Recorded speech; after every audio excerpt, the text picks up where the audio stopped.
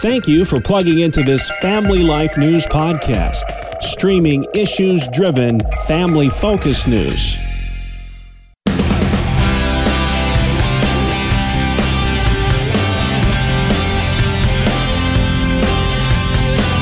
Hi, I'm Tracy Lynn, and this is our summer-long Staycation Destination series.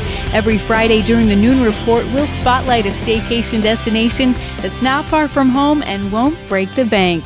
This week, we're taking you to the Deposit Lumberjack Festival in Deposit, New York. My name's Luke Tucker, and I'm the president of the Deposit Lumberjack Festival. When I think of lumberjack festivals, I think, fire up the chainsaw. There's going to be a lot of fun action happening. Yeah, there is actually going to be a lot of chainsaws. Saturday, there's 8 contestants vlogging. We're a big stop on the circuit. Actually, since they lost the Boonville show this year, I think we're the biggest game of logging stop in New York State this summer. There will be some chainsaws and some trees falling and some really cool, fun stuff to see. And these guys are professionals. We actually have the national champion of the game of logging competing in Deposit this weekend. Wow, well, obviously there are going to be lumberjack competitions. What else can people expect overall from the Deposit Lumberjack Festival? We have your typical fare. We've got games and rides for the kids. We've got really good food, some local food, some fair food, and we also do some unique stuff like the lumberjack competitions. You know, we got the chainsaws going all day Saturday. We actually have a 100-vendor craft fair on the other side of town Saturday, so you can park and walk to that and walk to the festival. We have a 5K run. We also do a traditional raft race where you make your homemade rafts or your kayak and you decorate it all funny and nice and you just float down the river for like a half a mile. It's just a fun little float. So that's kind of the weekend in a nutshell. We usually do 3 days. We're packing everything in 2 days now because when we were planning this in January, we weren't really sure what was going to happen. So Friday the 16th, Saturday the 17th, it's going to be really fun. So, Luke, if someone cannot make both days, they'll still have fun if they can only come to one day, right? Yeah, like I said, jam-packed Friday and Saturday. I've done this for 5 years, and this is by far the most I've ever spent on fireworks. We're going to have a huge fireworks show Friday at dark, as well as there's some live music. The Woodshed Profits, we've got a craft beer tent in there for adults, and they do clams and shrimp. All the rides and games are going Friday and Saturday, so there's something for the family to do, everybody in the family. And what's real nice about the festival is there's free parking, free admission, the concerts are free, everything's free, there's no cost. The only cost is if you want to buy something, which I absolutely encourage.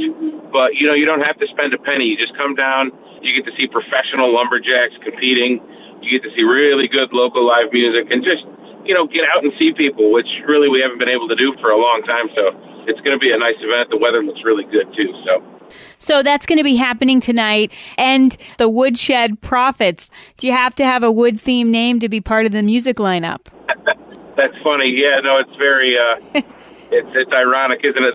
In my opinion, they're one of the best musicians in the region. They're super good, really talented guys, and they've been playing around the area for a while. There's some local fellas. So it's a real big treat. Luke, you already said it's free to come. Should people pack a lawn chair? Absolutely. Bring your lawn chair. The best view of the fireworks is at the park. So, yeah, you can bring your lawn chair. You can set it up, sit down and watch the fireworks. You can just hang out and watch the scenery. There will be picnic tables and benches. And, you know, hopefully if you're watching the Woodshed Profits, you're up dancing anyway, so you don't need a lawn chair. But So, again, one more time, what's the name of the park there in Deposit where everything starts tonight? It's at Fireman's Park in Deposit. And once you get off any of the Deposit exits, you'll see signs and directions. It's a very small town, but it's going to be a big festival, so we're going to have signs and directions to get to the Fireman's Park. I know if you go 22 Gordon Street, you'll see the festival. Great. And Luke, so is there a place people can go online if they just want to double-check before they come? Well, most of our information is on our Facebook page, and it's Deposit Lumberjack Festival, Inc. on Facebook. So it's happening tonight, so July 16th and July 17th in Deposit, New York, the Deposit Lumberjack Festival.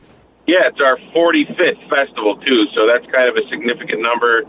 And hopefully after 45 years, we figured out what we were doing. So Very cool. Luke, so should I call you Luke the Lumberjack? Yeah, actually, one thing that's cool is I'm not a lumberjack, but the Senator, Fred Akshar, and I, every year we throw an axe against each other. It's kind of a fun thing, and the crowd gets into it. I happen to beat him the last couple of years, so he's due to beat me. So that's happening the first night, right? Tonight at 6 o'clock, we're going to do the axe throw. Fred Akshar and I will throw against each other. It's just fun. Hopefully we can at least hit the target, and that's when we do the opening ceremonies. That's when the band kicks off. So, Luke, the so-called lumberjack versus Fred Akshar. Yeah. Yeah. Lumberjack Luke versus Fred Akshar. Yeah, that's it. We hope you've enjoyed coming along on our staycation destination. You can hear all the podcasts online. Join us next week as we visit a new spot in Pennsylvania.